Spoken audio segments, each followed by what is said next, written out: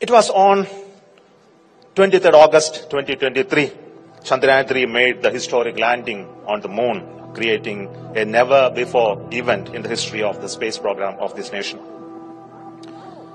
In ISRO, we never imagined the impact that it's going to create out of this accomplishment.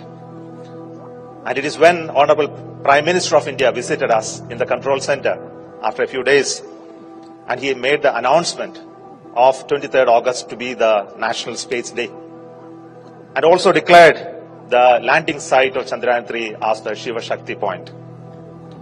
This year, the National Space Day is being celebrated all across the length and breadth of this country, with the participation of departments, ministries, educational institutions, science organizations, NGOs, general public, and there is a lot of energy and enthusiasm that is visible. Today we have culminating the entire celebration with the presence of our Honorable President of India on the National Space Day, the very first National Space Day, celebrating the inspirational journey that we had in the Chandrayaan-3, and also to envision the future course of action that we need to take in the space sector, especially the journey in the Amrit Kal. And I wish to thank the Honorable Prime Minister of India for the motivation, the vision that he has given to all of us for creating the next space vision for our country. Today we have the fortune to have our Honorable President Draupadi Murmuji with us to inaugurate the maiden National Space Day. I remember she has taken keen interest in the space activities and also invited me to the Rashtrapati Bhavan once to start a talk program in the Rashtrapati Bhavan the very first time. Thank you so much, ma'am.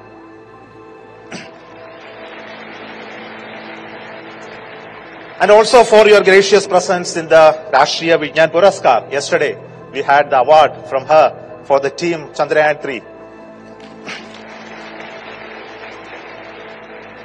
And I wish to thank for her kind gesture to be with us, to be visiting our stalls, and to be among all of you during this inaugural function of the National Space Day. Thank you, ma'am, once again.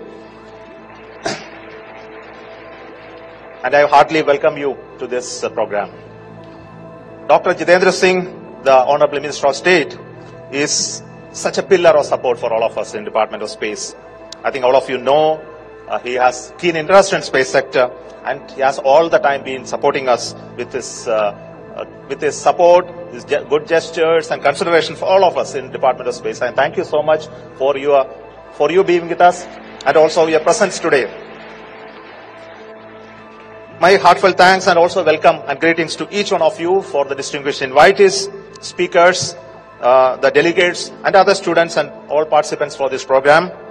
We hope that the first National Space Day will create an engaging day throughout today, where we interact with all the space users, the space sector people, the ministries, departments, the industry, startups, students, and also to not only to savor the success that we had in the Chandrayaan-3, but more important is to look at what is lying ahead of us, how to create bigger landmark in the history of the space program, how to create a vibrant space ecosystem in this country.